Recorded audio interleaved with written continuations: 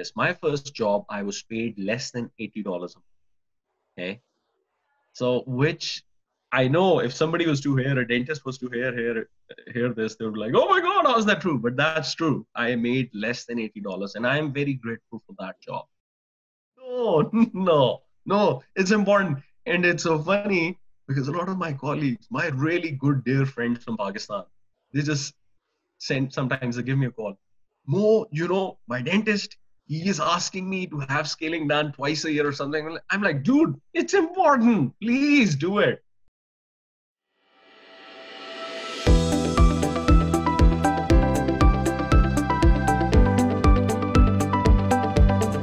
Subscribe to Dental News channel and also press the bell icon for latest updates. Share and comment on the links. Thank you. Hello and Assalamu alaikum. This is Dr. Saad from Dental News, and today we have a very special guest for our interview, and he is Dr. Mohammad Ahmad Javaid. He is a board certified periodontist and implantologist from Canada. He did his basic BDS degree from Pakistan, and then he did his one-year fellowship program over here in Pakistan again. And then he moved straight to Canada, where he did his 2 masters, and now with the great honor and respect, I would like to introduce Dr. Mohammad Ahmad Javaid to you guys. So here goes. So Dr. Mohammad Ahmad Javaid, how are you doing? Assalamu alaikum. I'm doing good.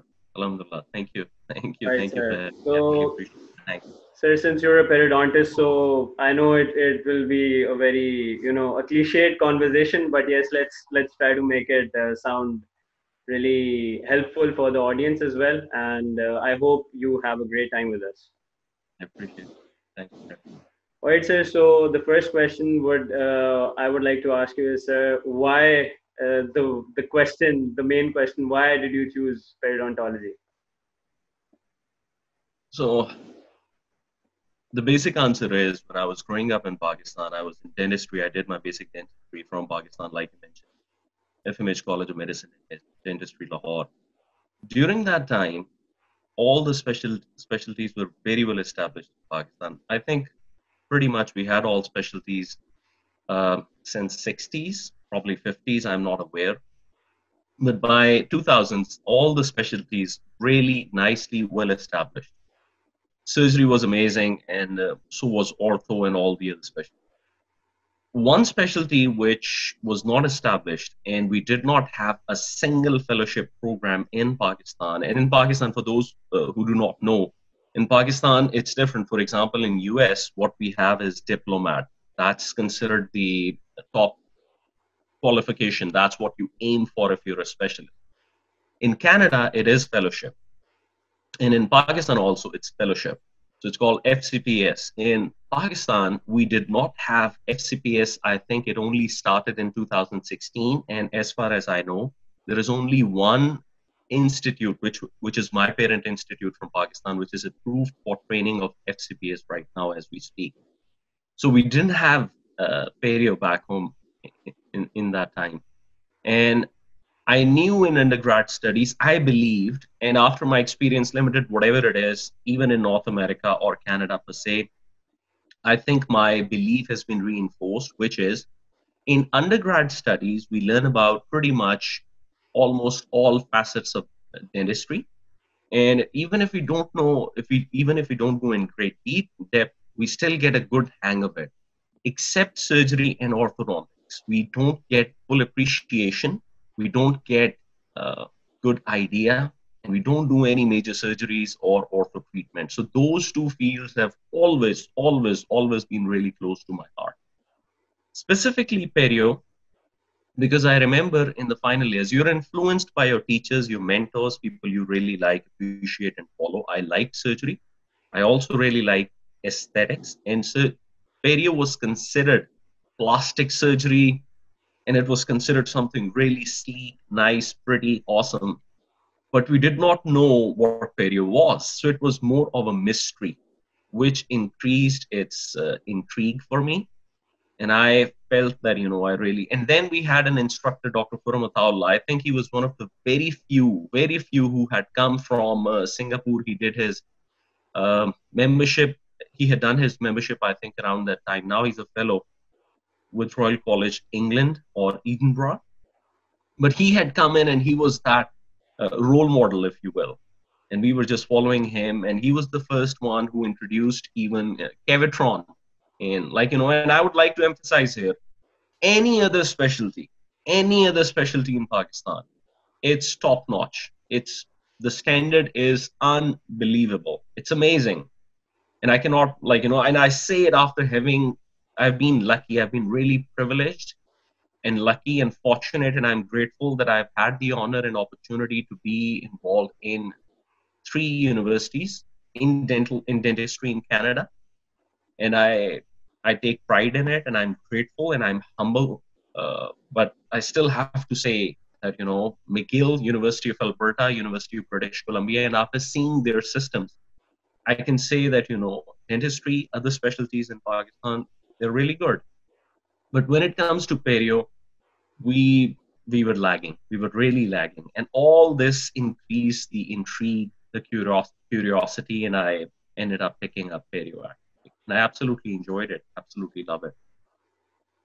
All right. So since you talked about all things are great over here in Pakistan, but you still have that question that perio is still, it's not up to that mark like the other specialities. Yeah. So what do you think is the cause for that? What are if you can sum up in two main basic things, like what are the things which are lacking in Pakistan regarding Perio's, I wouldn't say downfall, but it's not there. It's like a single plateau regarding Perio.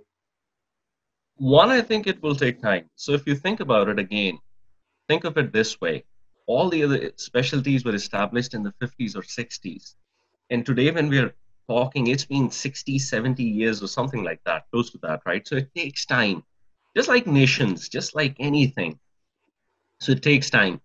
Perio in full scope, full-fledged Perio was only established in 2016. In fact, I remember Dr. Khurram contacted me and said, Mo, um, can you, can you give me some input about the program in Canada and all that thing? And so I know although I've not been involved in it directly, but I've seen the Perio program take baby steps, and I'm very confident. I'm hopeful over time it will establish into a very nice specialty with all the facets of Perio being practiced. The other thing is, overall, I think we need probably, at least in my case, I felt when I was in Pakistan, I was very impressed by few instructors. And to this day, when I'm doing a procedure, just like yesterday, I'll give you an example. I was extracting a tooth, and once it was done, I cleaned everything up, added bone and whatnot. And I was telling my assistant, I said, every time I extract a tooth, it reminds me of my professor of surgery from back home, Dr. Abid. He would always say, Mo, never extract, ease it out. He could do it, despite having done many, many extractions and these procedures to this day, and I think I will never be able to do it. He could do it. I've not seen many people who can do it consistently. He just puts the elevator and it's as if he's talking to the tooth. It's amazing. So we need role models. We need people who are willing to share, who are willing to mentor, guide, and also I think the students as well, if they are willing to absorb, it has to come together from teachers' aspect, from students who are willing to learn, who are humble, who want to improve, want to learn. So I think it's a matter of time, and over time we will have hopefully more and more mentors, and things will improve. Perio will get its due. I think it's just a matter of time. Right. So I think I'm also very inclined towards periodontics, and I think it's the same thing as you just said, that you need that mentor and that person, who makes you realize how important this subject is. And and those, if I apologize, I'll give you, and I cannot stress it enough. I apologize for it's just, you reminded me of something. I'll give you an example of an amazing instructor. I am grateful. I am blessed for having some of the best instructors. One instructor, and I give this example in my lectures, and I openly talk about it because that changed me. And I try to follow that particular instructor. So I was placing, when I was in Canada in residency, that was my first implant case, and I was supposed to place 2 implants. The site was 3.6 and 3.7. Now it's a difficult site, especially if you're placing your first implant.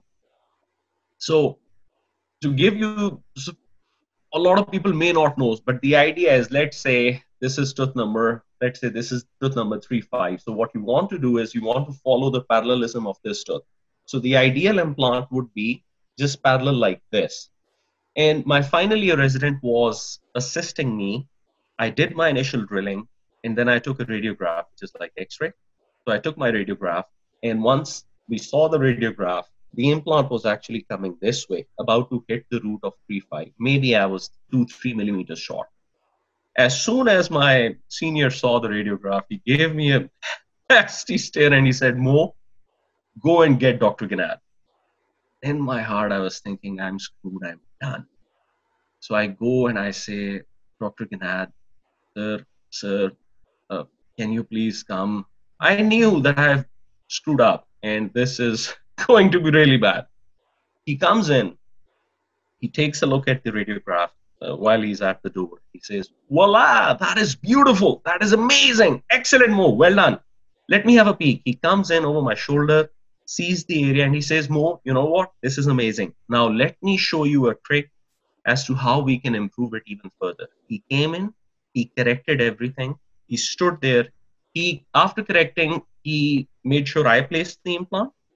Then for 3.7, he stood there, practically held my hand, helped me place 3.7 as well. When everything was done and over, everybody left the office. I went to the instructor and I said, sir, I'm really sorry. I have never placed an actual implant before. This was my first case. I apologize. And he looked at me and he said, Mo, don't worry about it, man. You'll be fine. This was my job to help you place the implant safely. He did not shatter my confidence. He built it up. And I learned so much that day, not just from clinical standpoint, but I also learned how I should be trying to be a better person, better mentor. And I shouldn't be somebody who shuns people away. And that was by far my role model when I practice perio is Dr. Ganad to this day. All right. So, sir, you're talking about implants. So, sir, since the conversation is going towards implants, but we'll come back to perio again since you touched upon the implants. So, sir, over here in Pakistan, what you see is implant is number one. It's taught in the subject of surgery, oral surgery. So, do you think that's right? And the second question, in addition to that, is in undergrad, the amount of implant knowledge is not sufficient enough in Pakistan in the undergrad level. So do you think that needs to be improved, or do you think implants is something really, it's a speciality, or do you think that the undergrad syllabus for the implants should improve, or it should stay as like just a basic implant topic, or do you think the undergrads need to know more about implants? So from what I gathered, I didn't clearly get the first question. Let me repeat and please let me know if that's what you meant. The first one was that implants are considered the mainstay, or a lot of focus is being put on the implant training in the oral surgery programs. And if that's a good thing or a bad thing, that's what Yes, sir. So with oral surgery, what we mean with oral surgery is in context of Pakistan, we have maxillofacial surgery, oral and maxillofacial surgery. And oral and maxillofacial surgery I am a big fan, and I cannot say enough nice things about oral and maxillofacial surgery. They are amazing people. And I have utmost respect for them. The stuff that they do is amazing, unbelievable. And I've seen some great programs. I have had the privilege to observe basically for 2 weeks. The oral and maxillofacial program at McGill was amazing. And I don't want to say I take pride, but oral and maxillofacial surgery is really close to my heart. Why? Because when I did my primary fellowship, FCPS in Pakistan, which again, for the people who do not know, Back in my time, it was super competitive. About 1,000 to 2,000 people appeared in primary fellowship exam, from Nepal, from Saudi, from UAE, from Pakistan, and only 30 people on average would pass out of all the pool. My batch was the first batch in which 62 people passed. I was one of them. After I cleared my FCPS, primary FCPS, my plan was if I stayed in Pakistan, I wanted to do either ortho or surgery. Why? Because we didn't have perio. And surgery or ortho, like I said initially, were the two fields where I felt are the ones where you don't learn much about them during the undergrad. So that was my plan. So oral surgery has a very special close place to my heart. Now, having said that, oral and maxillofacial surgery is a very big field.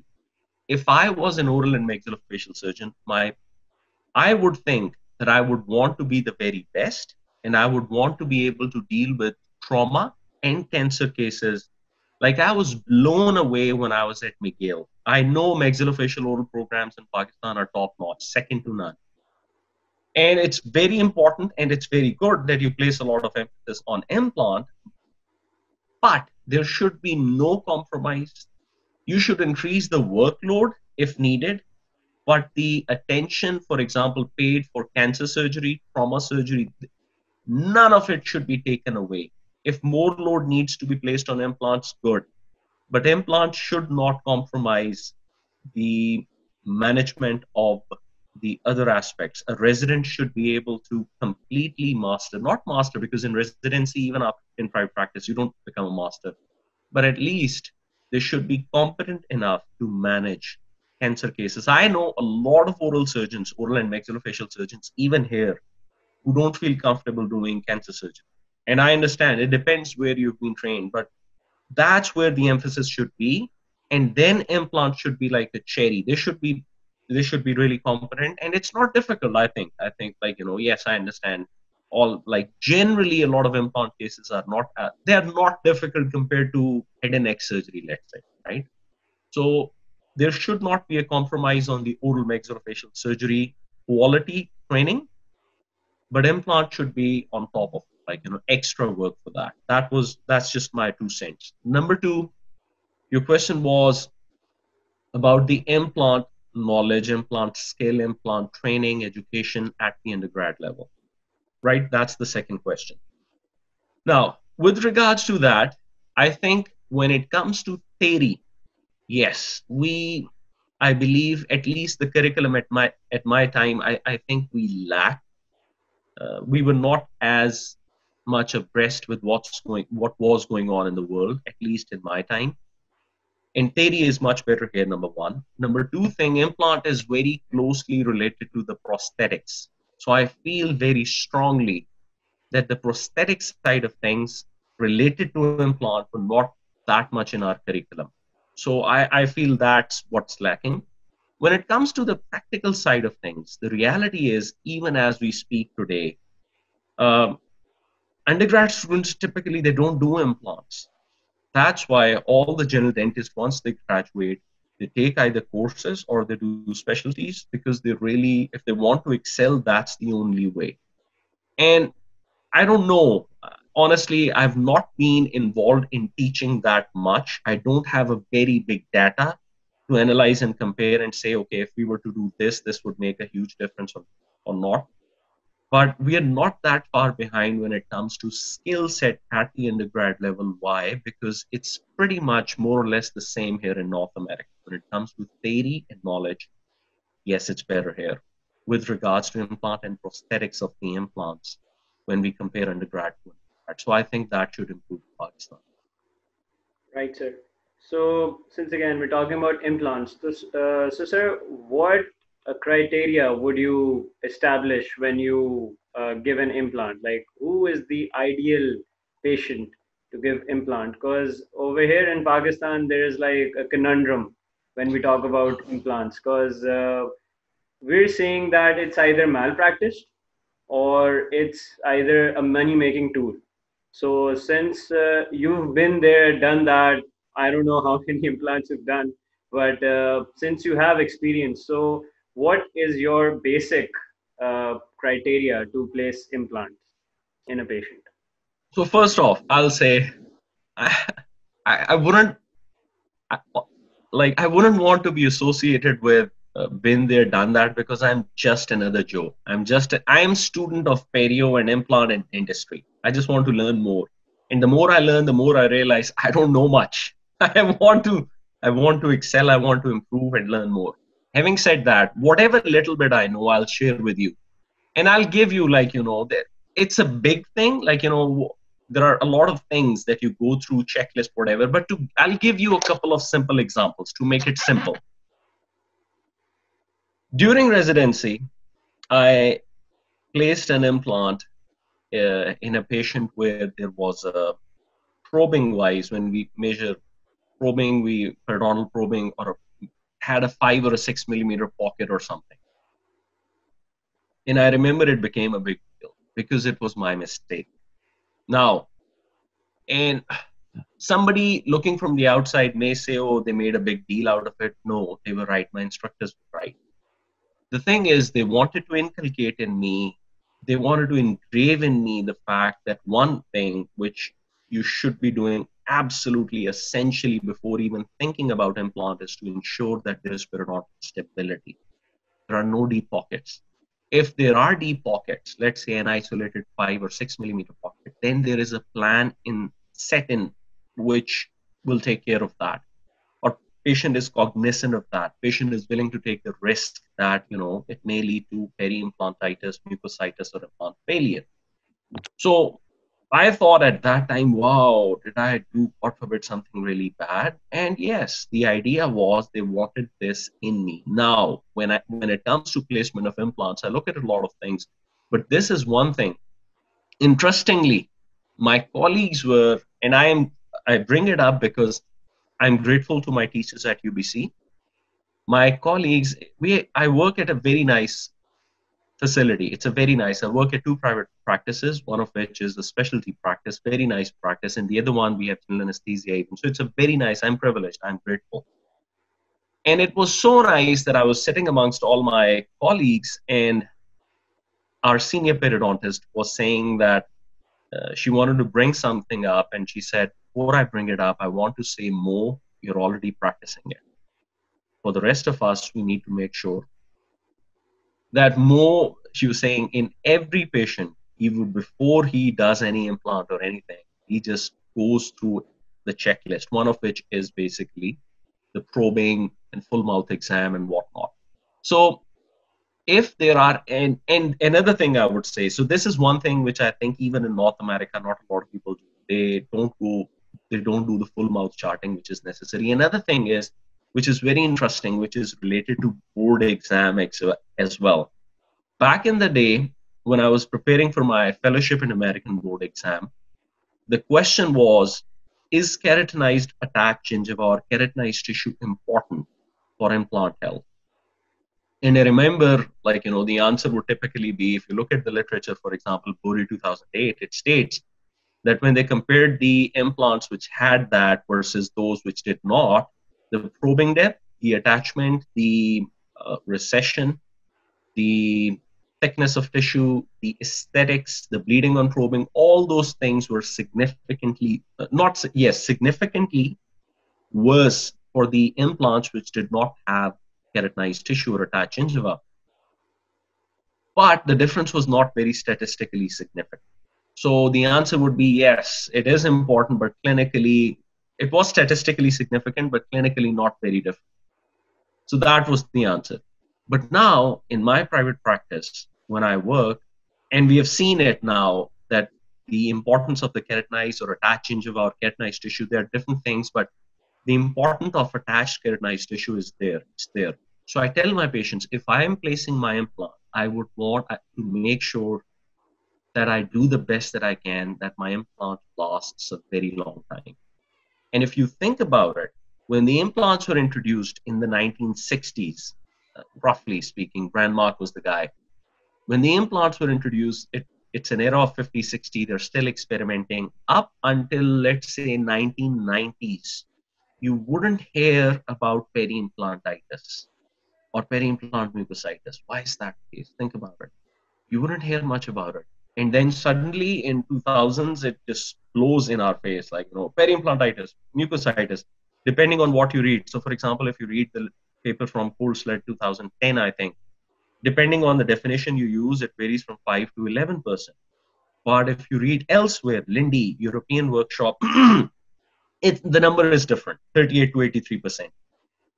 So the question is, why is that the case? The reason is, like you mentioned, that when they started placing implants, the criteria was so stringent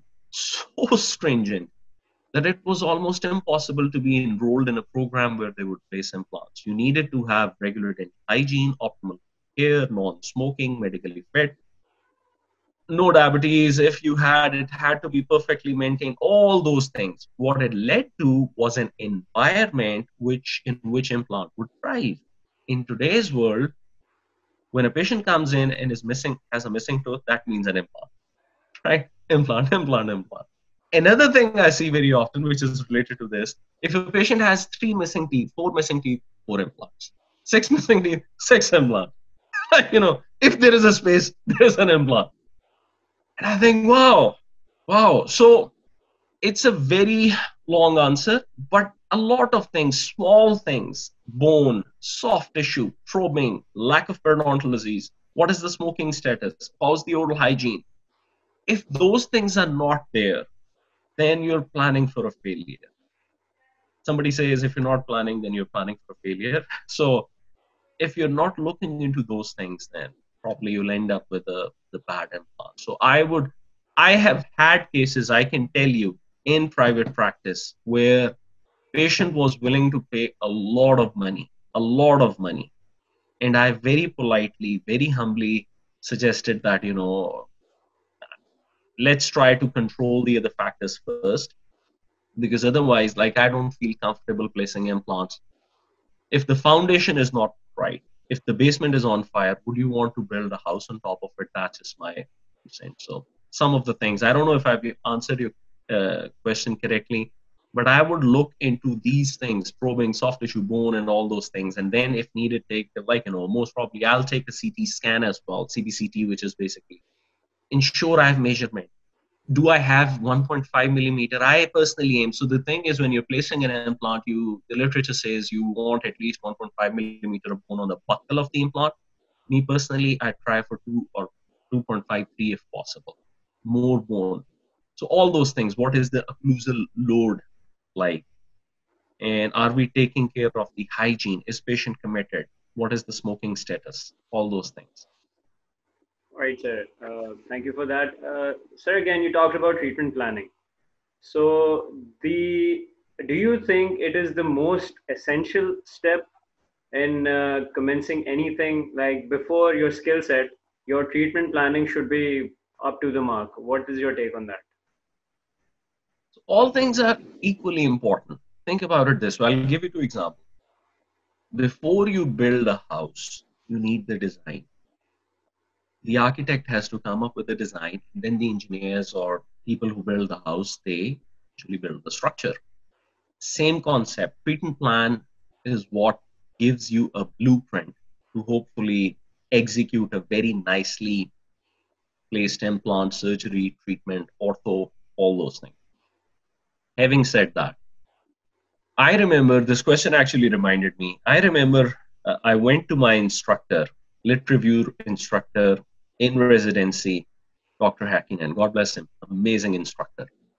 And I said, sir, and I would like to take this moment in this question to acknowledge every residency has, all the programs have their pros and cons. And I am grateful for people and the program at UBC in Vancouver. One thing which made, in my opinion, UBC Perio very unique. I don't know now, but at least in my time. If somebody asked you a question, you would answer the question with a number of references. In my batch, at least, that was the thing. And the exam was that in the lit review exam, we would write a review paper with references. That was the exam. So if somebody was to give you a topic, you would write an actual review paper with all the references. So I remember I went to my instructor and not just the author, year of publication. So I went to my instructor and I said, Dr. Hakkinen, like, we read about diabetes, we read about smoking, we read about bone, all these things, but they are so random. Like, it's one day it's diabetes, the other day. Why there is no, I feel confused. And he told me, he said, Mo, trust me, by the end of third year or in the third year or somewhere there, you will develop the lateral connections. I didn't understand. And when I was finishing my program, I went back to him and I said, sir, I just want to thank you today that the thing that you said about a year ago now makes sense. So when you are learning about treatment planning, let's say in a session you're sitting, they're teaching you, you have to consider these things. They form the basic concept of a treatment plan. In the other session you're going, they're talking about flaps and whatever. It appears at that stage, or at least it appeared to me, that I was bombarded with information. I couldn't, वो कहते हैं ना उर्दू में, I couldn't get the sira, like, from where do I start? We as humans, even in our school, we like organized things. In graduate level, you feel as if the information is being bombarded. And it takes a while before things, it's as if the pieces of the puzzle come together and then you can see the final beautiful picture. So treatment planning is essential, but all the other skills, all the other tools also need to be there. And you build everything together towards a crescendo where, like, things, the picture becomes visible, clear, and you can see and you're like, okay, now it makes sense. But coming back to what you said, treatment plan, absolutely essential. And one more thing, if you allow me, if I may add, not just the plan of what you're about to do. I try. I can't claim that I always do it or I've always been able to do it, but at least I try. This is my plan A. If for some reason it doesn't work, this is my plan B. And if it doesn't work, hopefully have a plan C. And I discuss it with the patient that I cannot guarantee you. Like, I take a lot of pictures in my surgeries and I show. Sometimes some people like to see, for example, I'll give you an example when I'm doing a connective tissue graft or I'm doing a coronal positioning of the flap. I've done it where people would be like, patients are like, wow, at the end of the procedure. When I show them the picture, they're like, wow. And I say, okay, listen, thanks, appreciate. But during healing is one thing which I cannot control. My pictures show that my surgeries hopefully are good enough. If I'm not the best in the world, I'm far from it. I would want my work to be really good. My surgeries show that. And I take pictures to show it to my patients and other people, but I cannot control healing. I know biological principles and whatnot, but everybody heals differently. So you should have a plan B and a plan C, hopefully. And if things don't work, you discuss it. One of my instructors, God bless her, used to say, explanation prior to the procedure is explanation. Explanation after the procedure is an excuse. So always prepare the patient for A, B, and C plans. Right, sir. So thank you for that, sir. And sir, another question, which is, a part of the, you can say, the dental talk here in Pakistan, is that the multidisciplinary approach. Because over here in Pakistan, you see that every every guy, every dentist, he tries, or he does things all on his own or all on her own.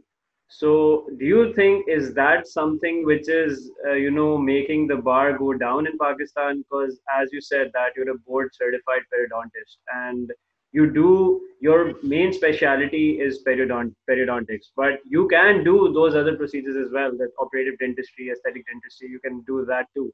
But since you have the specialty, because in perio you would prefer to do that, but over here there's this, there's this black cloud, you can say, that every person wants to do everything on their own. So what's your take on the multidisciplinary approach? So I'll break it down into two parts. One is what is my opinion or my take on the multidisciplinary approach. Second is that, we practice perio specifically here in Canada, let's say, whereas in Pakistan, people are doing everything. So, there are pros and cons of pretty much everything where you practice it included in that thing. So I'll give you an example. In Pakistan, so if I think from their perspective, let's say a periodontist working in Pakistan, if I think from their perspective, their problem is the way the private practice is, the way, like, I don't like to say it, but it's a reality that financial side of things are also very critical. They are very important. People have to pay bills, whether anybody, including myself, likes it or not, but that's the harsh reality.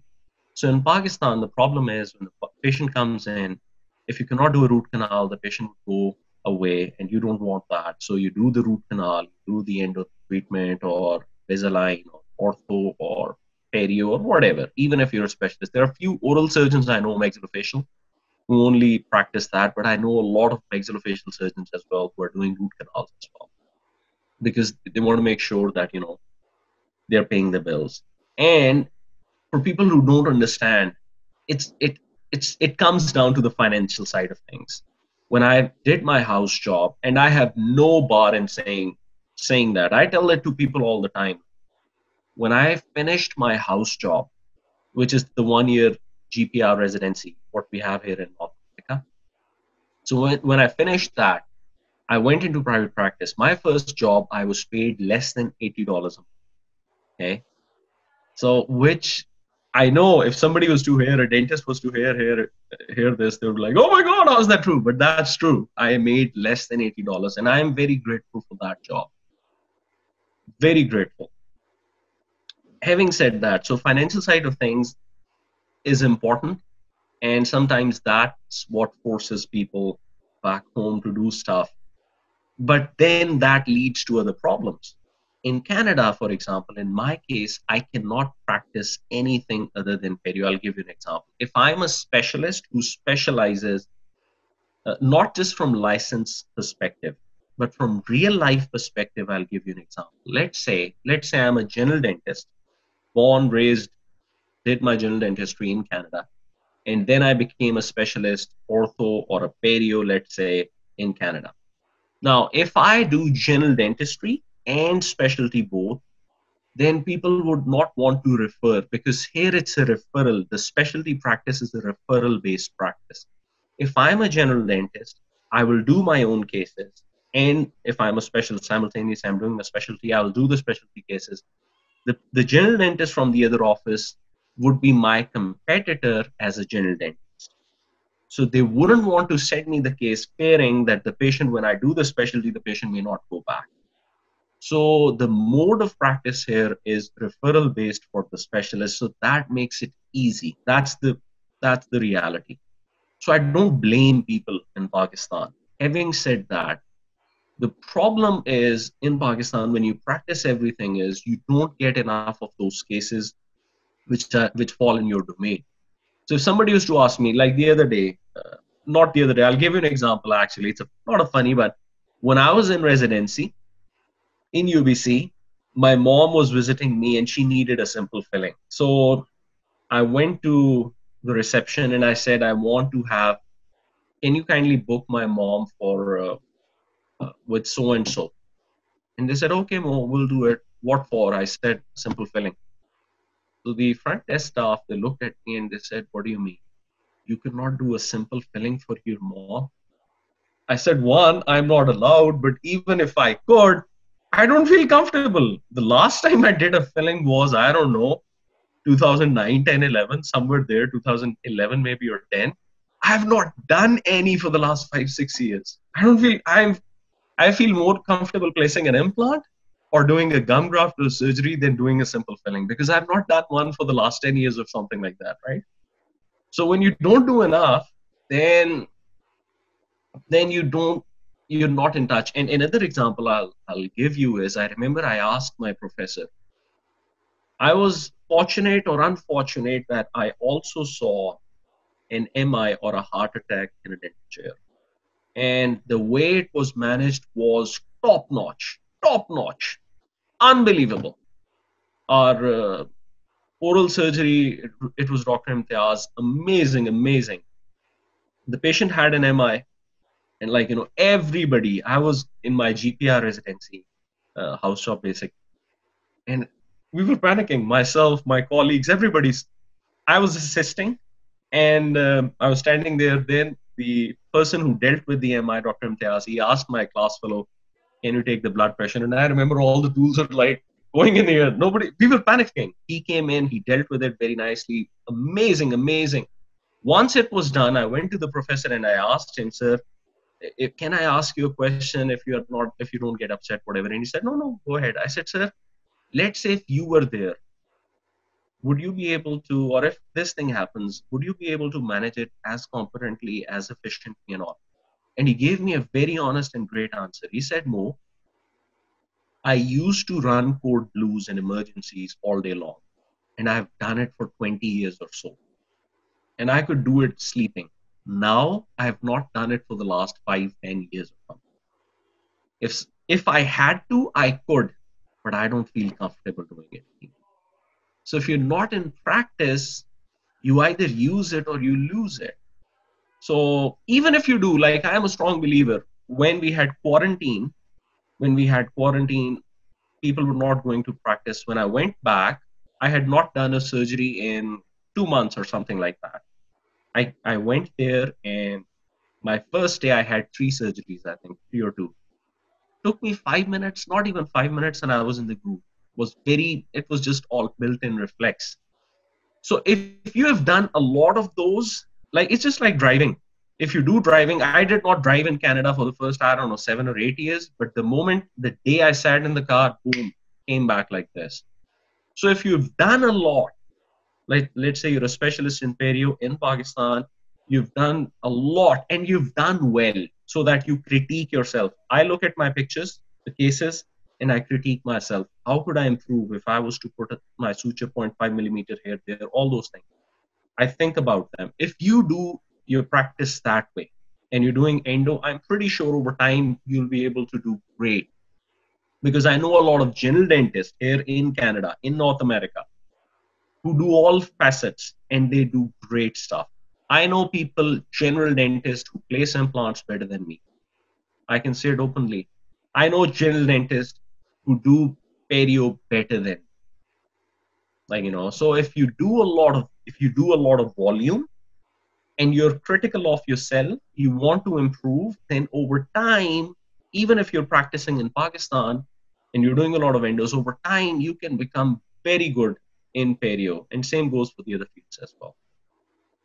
Right, sir. Thank you for that. So, sir, since we're talking about perio again, so what is the scope if you talk about Canada for perio? Because there will be students who will be listening to us, and they would be in that phase where they know that they have to do something, and Canada seems to be a very optimum option these days. So, what is your advice to those students who are opting for Canada in terms of perio? So I'll give the answers. I'll give the answer in a way that it will be general initially, and then I'll talk specifically perio, if it's okay with you. Growing up, when I was in second year BDS, and it's especially, unfortunately, people from North America, Canada, they may not have an appreciation. They may not understand, but we come from a third world country, a developing country, which is Pakistan. So we have growing up, huge population, limited opportunities. So it makes us competitive, and it creates an environment where you want to get out, do something, and hopefully achieve great things. So growing up, I was in second year of dental school when my uncle, he's dean of, I think, Ajman University in UAE. God bless him. Amazing advice. So what he told me was, I was in second year, and he said, Mo, we will meet again. He would come every year. To this day, he visits my family every year. Amazing relationship. He said, Mo, we will meet again after 2 years when we will talk about this particular thing that I'm going to say to you today. over the next 2 years, I want you to develop a hobby. Any free time you have, you will sit on the internet, you will find all the different schools in all the different countries across different continents offering dental programs. I want you to make a register. Now, remember, back in the day, we're talking about 2006 and 7, the information was scarce. Not everything was on the internet. The internet speed was very slow, and we're talking about Pakistan, right? So gathering all that information was difficult back then. So he said, I want you to make a register. You will write down country name, university name, program name, application deadline, everything. And I want you to make a full register. Gather all the information. When I meet you after 2 years, I don't want you to be able to open the book and read that stuff. No. After 2 years, if I say Turkey, you should be saying Marmara University, Yeditepe University, ortho program is 3 years. For example, Yeditepe University, $20,000 US for 1 year. It used to be that. I want all the information. It should be on your fingertips. And I said, okay, I'll do it. And he was telling me, he met me recently and he says, Mo, I give your example to my students now. Because he says, I tell them, after 2 years, my nephew pretty much knew about all the programs across, different continents and major universities. So that is one thing. You need to prepare. The extra time that you get, spend towards gathering information. Information is key. And you can use it in any field. What do you want to do? So at one stage, there was a chance I might end up going to China. I started learning Mandarin. I don't remember it because that was back in 2011. I never used it. I never went there. But I thought, okay, if there is an opportunity, I'll try my best. I started learning Mandarin. And I could make small talk. Like to this day, I was in the bank and the manager was Mandarin. And I said, ni hao, ma, han hao. Like I can speak a little bit. Similarly, when I was at McGill, I came in doing a non-thesis MSc. My goal was I want to be good enough. I had zero knowledge about research or anything. My goal was I want to be good enough so that I'm offered a PhD position. By the end of first semester, God bless my supervisor, and I cannot thank her enough, Dr. Mari Kartanen. She said, Mo, I have a PhD position for you. So, and what did I do? I had to keep mice, do their DNA sampling and all that. No idea. You have gone through the BDS, right? No clue how I'm going to do it. And I had a lot more courses than people who were doing thesis based.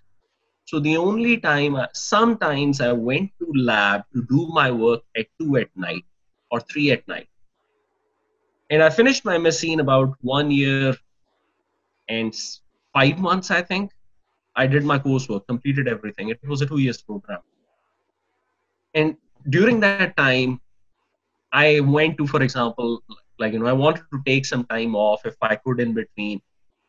Sometimes I went to swimming pool to swim to get some exercise in at 3 at night because I didn't have time in the day. And when I finished my program, my time spent at McGill, somebody was asking me the other day about French. Did you learn French? I said, no, because I wanted to. Yes, I should have.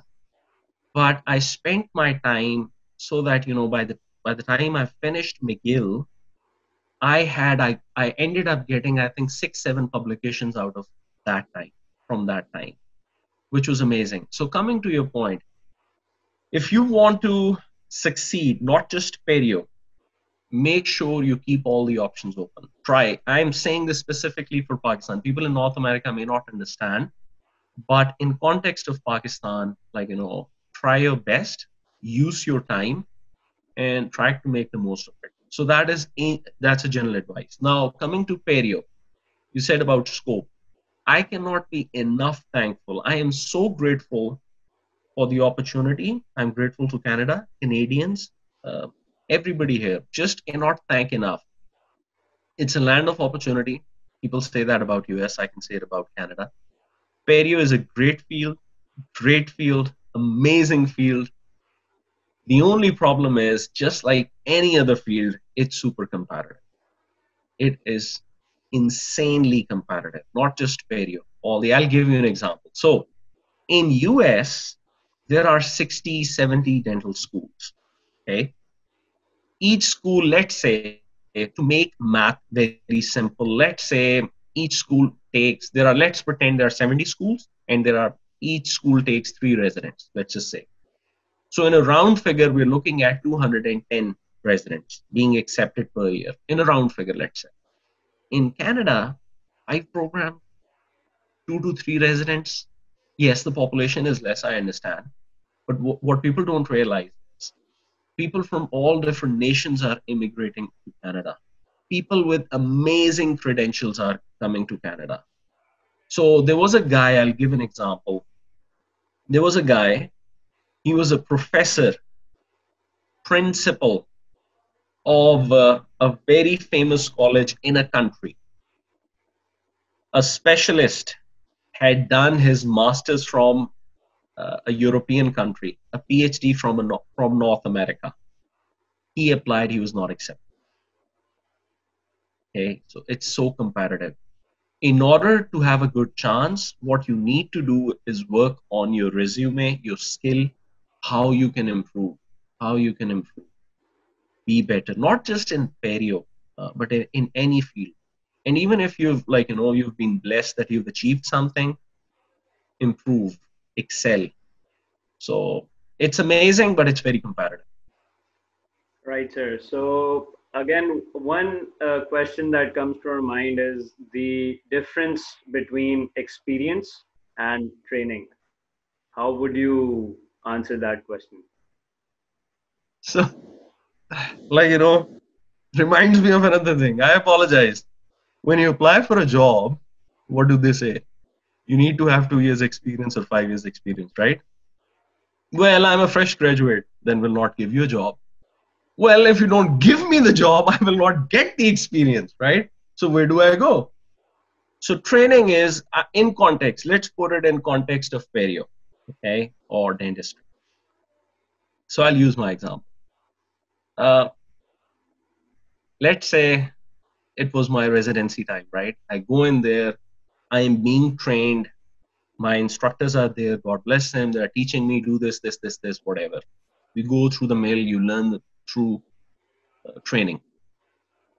Then over time, a time comes, hopefully, when you can look at a thing and you can say, you know what, in this case, I'll do this, I'll use this technique, I will do this, or this. And somebody may ask why, or how can you say it? Like, okay, I understand you're going to do a connective tissue graft, but why would you do a tunnel here versus a Kelly technique or this? And you say, I just know it. I just know it. Like, this will work here. And then, okay, yes, you can defend it, you can explain. But even before you explain or defend, when you say you know it, or in your heart, this is how you know it, that's experience. And no substitute for experience. Training is a must. Training leads you to be in a position where hopefully you improve and you gain experience. It's not like, either or. You need to have both. But experience, I am privileged. I cannot be enough thankful. The practice where I work, we have a periodontist, Don, amazing, amazing guy. He's been doing perio for the last, I think, approximately in around figure 40 years. Another periodontist who has two brothers who are plastic surgeons in Hollywood. And those two brothers say that our sister is a much better surgeon. And another periodontist who is one of the very best in the world. In my experience, she's only worked for the last 10, 12 years, but in my experience, I've seen her work. I've seen a lot of people's work, and I've seen the volume of work as well. This colleague of mine, in my experience, she's worked more than people typically do in 25 years.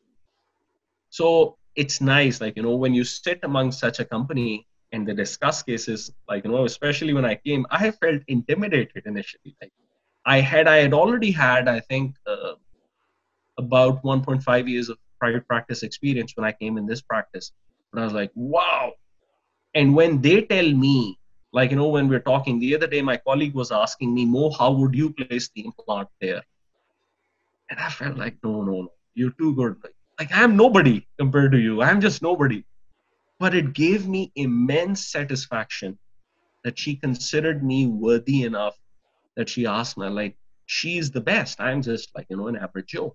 So that experience is there is no substitute, but it comes with time.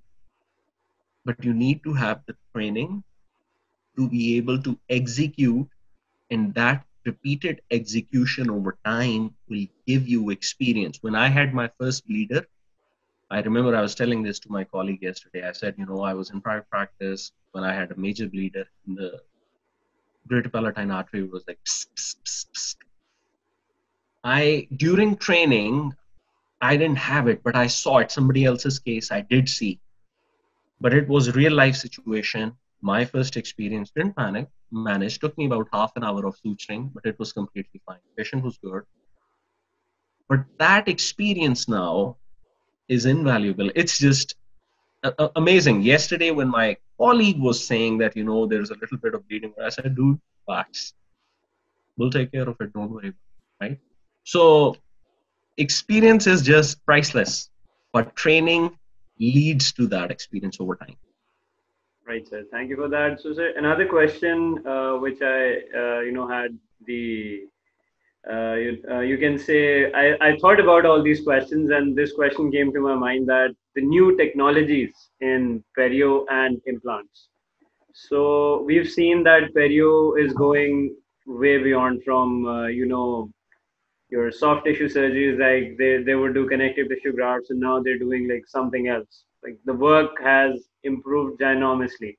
So what are the new techniques which are coming in perio and implants as well?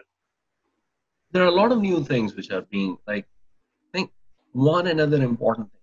Any industry, think about it this way. Oral and maxillofacial surgery. Why everybody talks about perio now?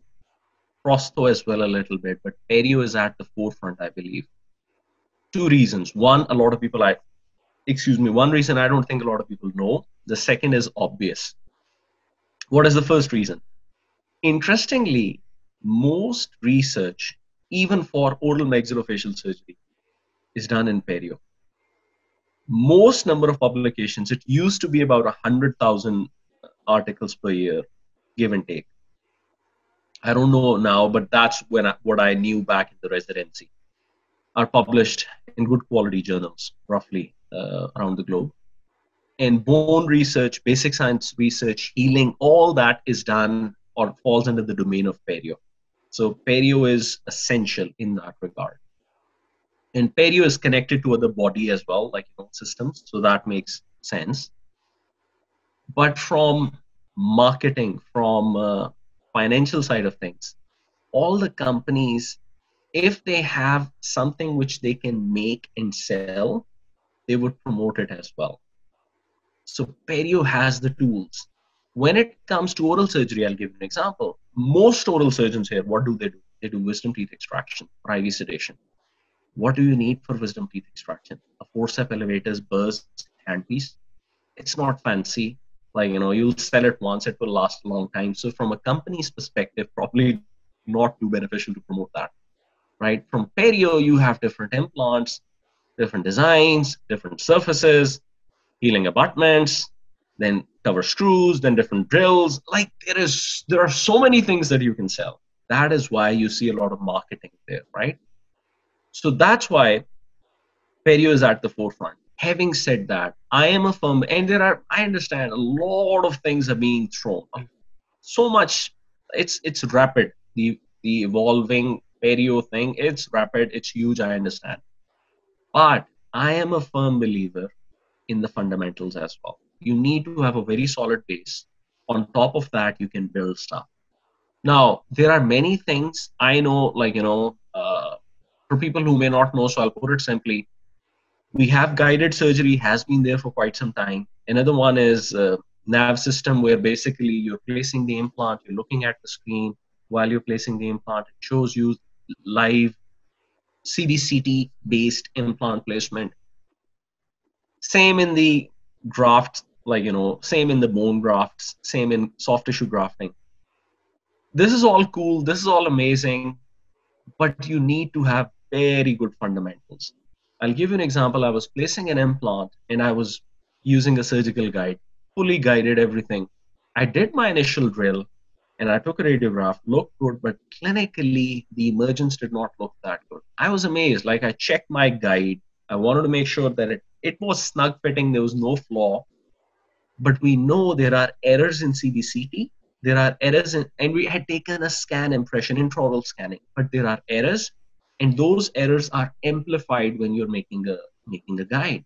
So I removed the guide and I placed the implant manually. And I was joking that day. I told my staff, I said, I'm so happy, so grateful that I placed many implants with my hands in my training. Because if that wasn't the case, if I was completely technology dependent, I would like, okay, what I do?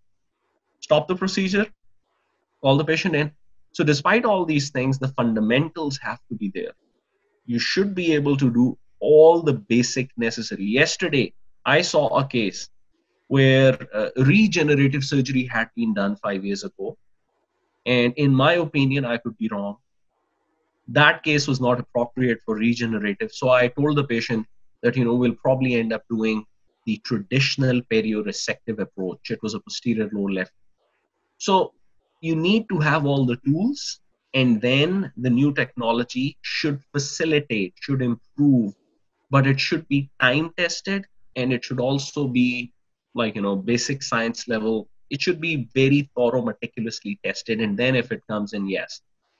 On a side note, which is connected to the thing we discussed, it depends on where you practice as well. On a side note, for example, in my training as well, like, you could do the block graft, the harvest, and all those things. And in Pakistan, when it comes to bone grafting, a lot of times we just do it that way. But given I am in North America, a lot of patients don't accept it. They don't want it. So that's where the technology helps. And you're like, okay, I'll use some substitutes. A membrane, I'll pack some bone from outside. I'll not harvest your bone.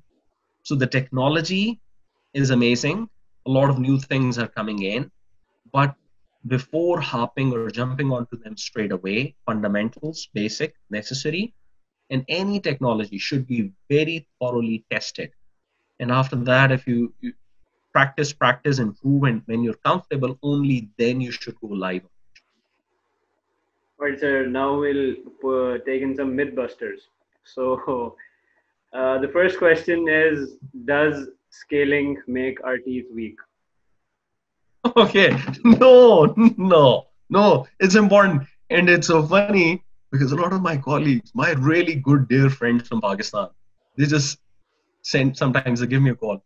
Mo, my dentist, he is asking me to have scaling done twice a year or something. I'm like, dude, it's important. Please do it.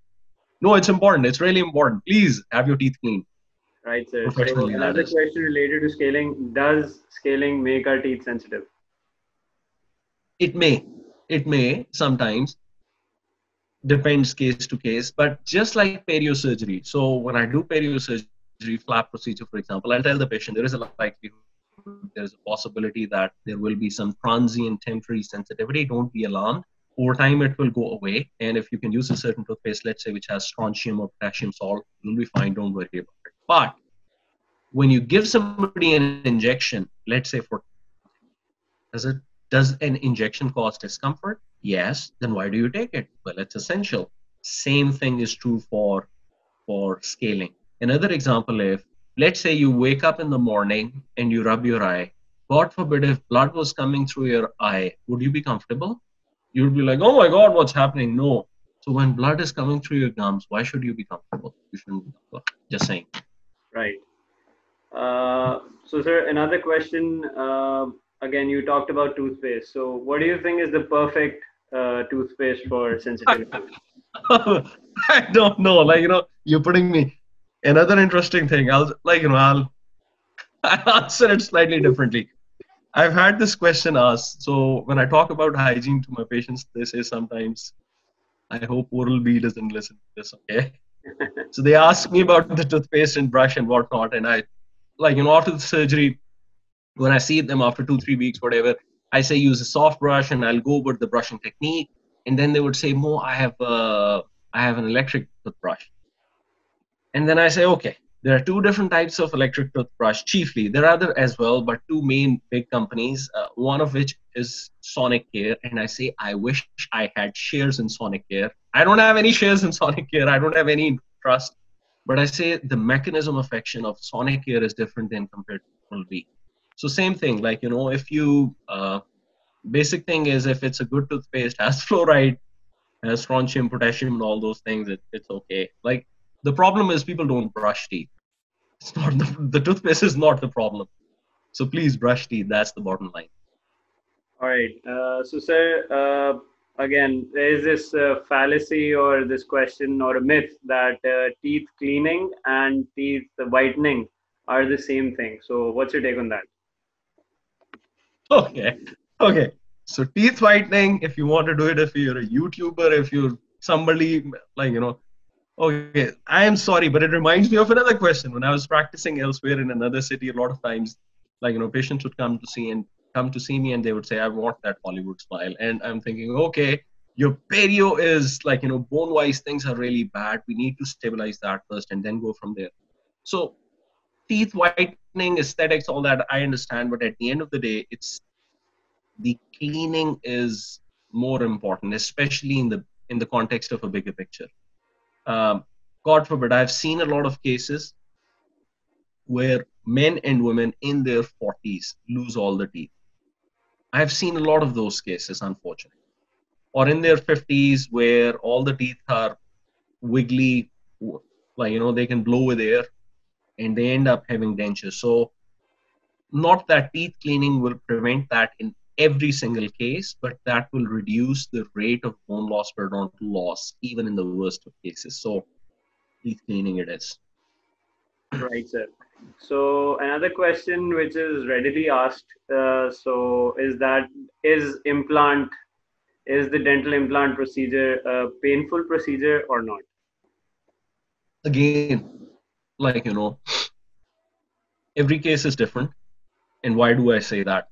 I've had cases, I've had the experience where sometimes you're amazed, like, there shouldn't be any pain here, but there is pain. But generally, if I was to give a general statement, at least in my experience, in my hands, I tell my patients, and my colleagues and the staff who works for me can attest to it, when I joke a lot during the procedure to reduce the anxiety.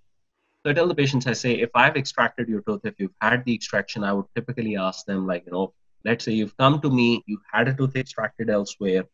What was your experience on a scale of 1 to 10? Where would you put the pain? They may say 5, they may say 6, they may say 7. I would say generally the implant would be way much easier, nicer, smooth, not a problem. Should be a walk in the park. Very simple, very easy. Pain-wise, don't worry about it. The worst part of the procedure, my typical thing is I tell them the worst part of the procedure is the anesthetic. If you've had dental freezing before, then you're pro, chill and relax, enjoy the ride, you'll be fine. Very simple. In most cases, pain shouldn't be an issue. Right, sir. Another question related to implants. Do implants fail very often? Now there are two, how do you define a failure? It's a little academic. To put it simply, one thing is survival. What is survival? I'll try to make it very simple.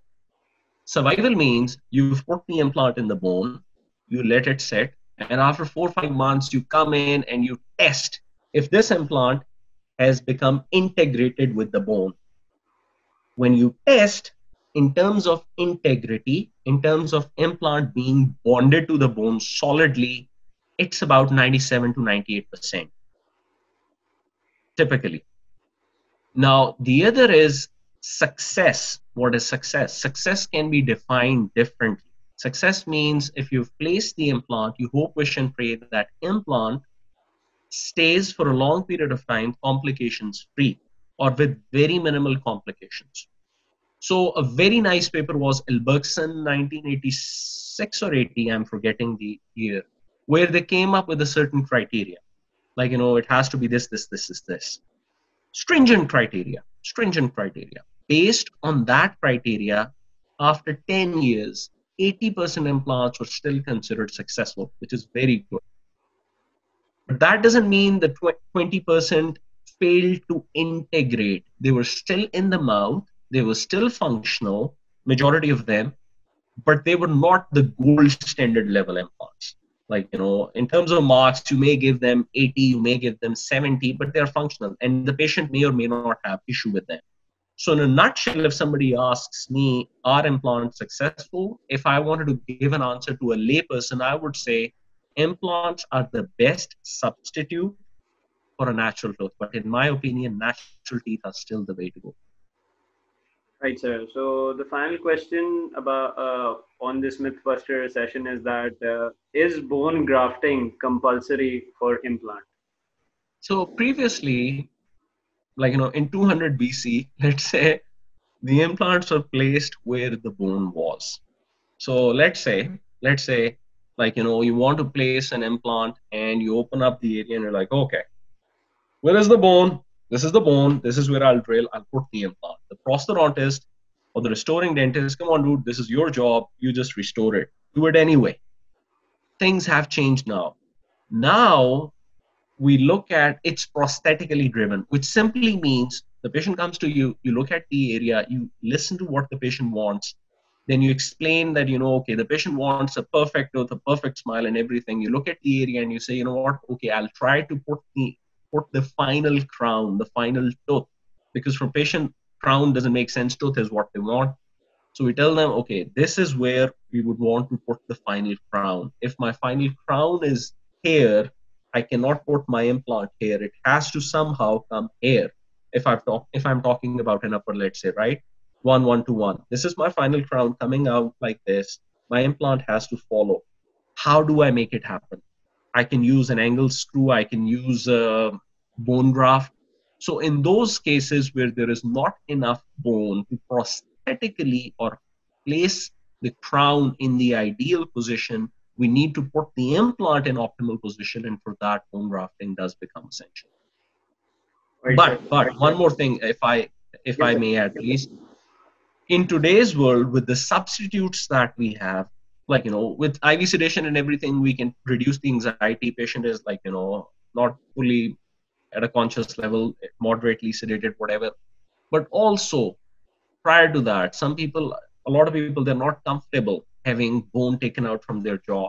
So to them, we can say, we have substitutes with which we can build, hopefully, good enough bone that we can place the implant in an optimal position or prosthetically driven treatment. All right, sir. So thank you so much for your time. My pleasure. I'm grateful. For the final, for your final thoughts and any message would you would like to give to our dental students, our dental professionals over here in Pakistan? Keep learning, keep improving, and put in the hours, put in the work. There are no shortcuts, takes time. But, like, if you keep doing good work, and one thing I would suggest to you is, at the end of the day, when you're done, if you're a professional doing dentistry, at the end of the day, once you're done with your work, sit back, look at the case, and think about it, how you could have improved. And if you're a student, explore all the avenues. If you're in Pakistan, again, I'm saying this again and again because a lot of people will not understand in North America, look at all the options. It's very competitive. It's not easy. So in your extra time, in your spare time, look at, okay, where else can I apply? What are the different options? If I do this particular program, can I give? Because in Pakistan, we typically go with fellowships from England. Is this program approved there? And how's the quality of the training? What specialty, like, what certificate will I get? How much experience, how many clinical hours I will get there? So all those things, like, make the most of your time while you're a student. And your hobby should also be such that it aids, it helps in your professional development. So as long as you do that, hope, wish, and pray, you'll be fine. All right, sir. Thank you so much for your time, and I hope that all the people who are listening to us will gather all these pearls of information, pearls of wisdom from you, and I hope, inshallah, they'll do better in their fields of life. That's what I hope for. That's what I. Thank you so much for your time, sir, and I hope you stay well. Thank you, sir. Super grateful. Have a good one. Thank you, sir. Take care.